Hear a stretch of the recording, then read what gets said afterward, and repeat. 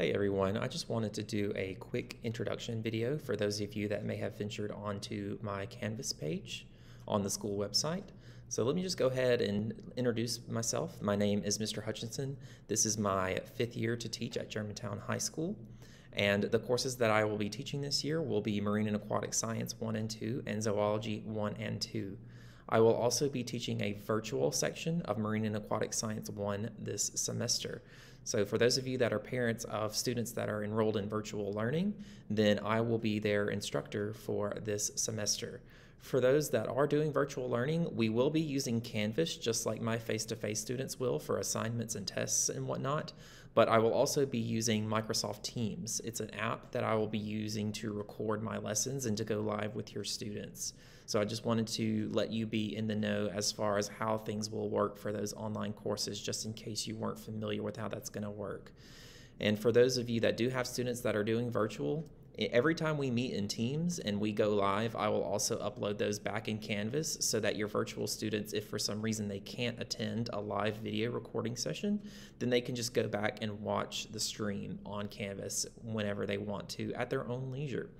Let me go ahead and tell you a little bit about the courses that I teach and what your students can expect to learn in my classes. Marine and Aquatic Science 1 and 2 are basically divided into two different areas of biology. So the first focus is marine biology, and then we'll also talk about oceanography concepts as well.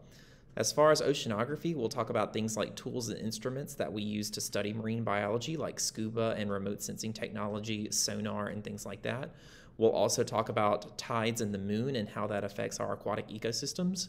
We'll talk about freshwater ecosystems like bogs, lakes, swamps, and what constitutes those freshwater ecosystems. We'll talk about things like water quality and how that can be impactful for us as humans in our society.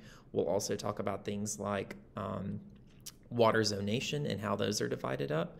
As far as marine biology, we'll be talking about aquatic animals. Marine Science 1 is more of a focus on invertebrate animals, and we'll also talk about some non-animal organisms, so things like we'll talk about multicellular producers like kelp and seaweed. That will all be in Marine 1. Marine Science 2 is more of a focus on vertebrate aquatic animals, so things like fish, amphibians, reptiles, birds, and mammals. For Zoology 1 and 2, we will be talking about animals in there, just like in Marine and Aquatic Science, but it's still going to be a unique experience. So for example, if I'm covering reptiles in Marine Science, I may talk about things like sea turtles and sea snakes and things that live in the water in aquatic ecosystems. In Zoology 2, when we do reptiles, I'm going to focus on more terrestrial animals, the ones that live on land, like snakes and lizards and the like. That way, even though we may talk about the same groups of animals in class, it will still be a unique experience for your students.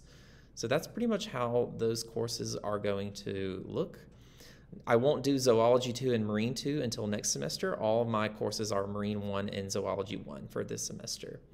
That's all I have for you. If you have any questions, then my email address will be on my teacher page, as well as instructions if you want to go be a parent observer and keep track of your students' progress and see assignments and things posted on Canvas. I have instructions for you to be able to do that. So that's going to do it for me, but thanks for stopping by.